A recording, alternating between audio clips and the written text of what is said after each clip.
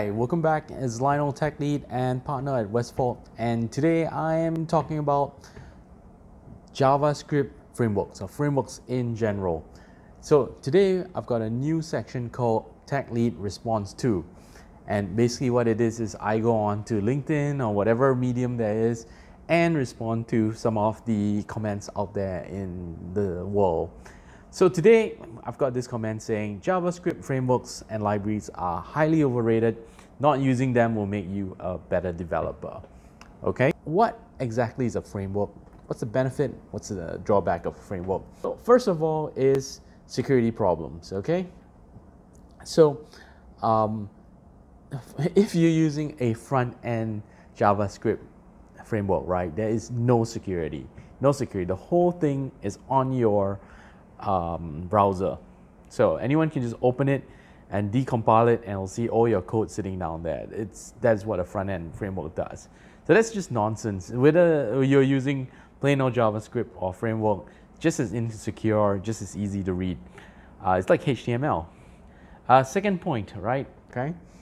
This is another misconception. If you're doing a front end, it's all going to sit on your browser and use up. It doesn't really use up much power actually, and it doesn't even use your CPU. It uses the client-side CPU. So that's not really true. Finally, you're using a JavaScript framework. Some of them are bad. Okay, some of them are just absolutely rubbish, like Angular or React, where they start hoarding things. And he does make a very good point about all the plugins that are associated with the JavaScript network, framework. But let's now switch on to three reasons why you should use a framework, any kind of framework. The first one that I think is really important is consistency. This is something that usually if you're not a tech lead, you don't know, but if you're running a team of people, let's say 3 people, you don't want 3 types of JavaScript ways that they're written. You want some sort of consistency across. You want some sort of variables where things are, especially JavaScript, where it can appear anywhere in the script, anywhere in the page. So frameworks give a form of opinionated design, which is very useful when you're managing a team. Not only that, this opinionated design is not just a team of 3 people or 5 people.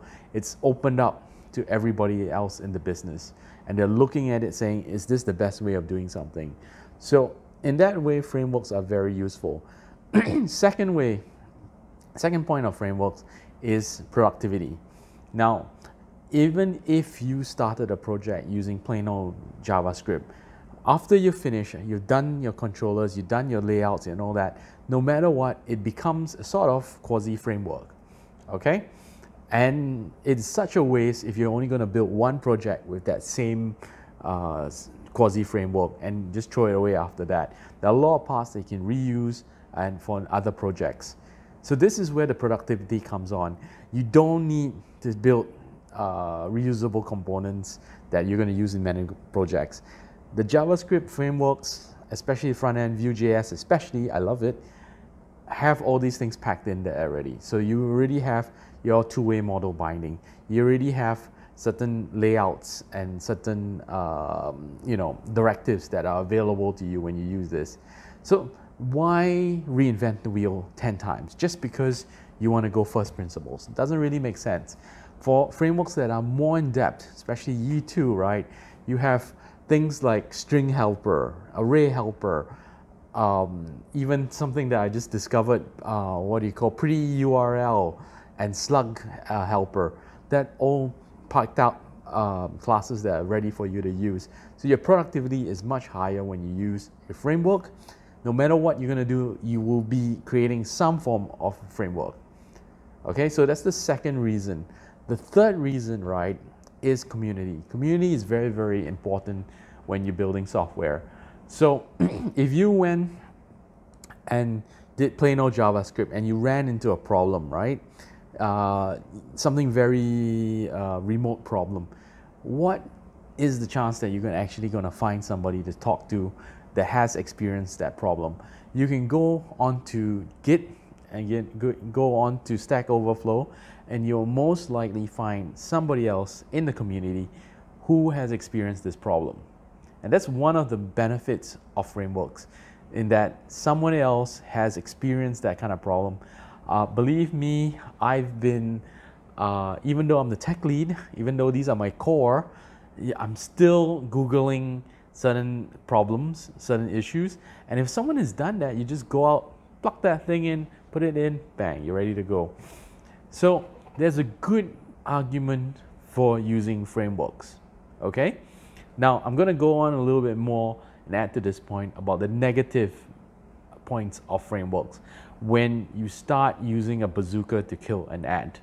So a good example, I know on this channel, you know, I've never been independent. I will just say what I want to say. Take a look at Angular, which stuffs non-stop amount of, you know, pork. What do they call this? They call it ham, lots of spam inside their application. This is where frameworks start to be counterproductive. If you have to build a bazooka to kill an ant, small problem, using big amount of software, big amount of contacts, it's not very productive.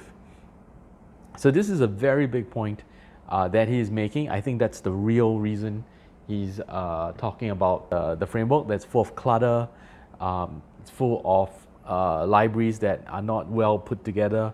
Another one that's pretty common is when libraries aren't fantastic. So this is a negative area of JavaScript, that if you have a bunch of frameworks and people are adding plugins that are not quality plugins, they're depreciated plugins, they're not done very well, and they put it inside, then you're going to have a lot of rubbish. So you've seen the mess that's at Angular. You've seen some of the mess that's coming at React, especially when React Native is coming in. I'll do another video more in depth. Tech Lead just did one, why React Native is garbage. But there are reasons to use a framework and reasons not to get too much into the framework. Personally, I like to keep my framework very bare. So if I'm doing a project, I'll usually just use one framework. I'll use a bare bones kind of framework, Vue.js, and then most of the other components, I will build them out separately. But that initial part has huge amounts of benefit for going with a framework. So that's one of the reasons I'm the tech lead, and that's the bottom line, because the tech lead said so.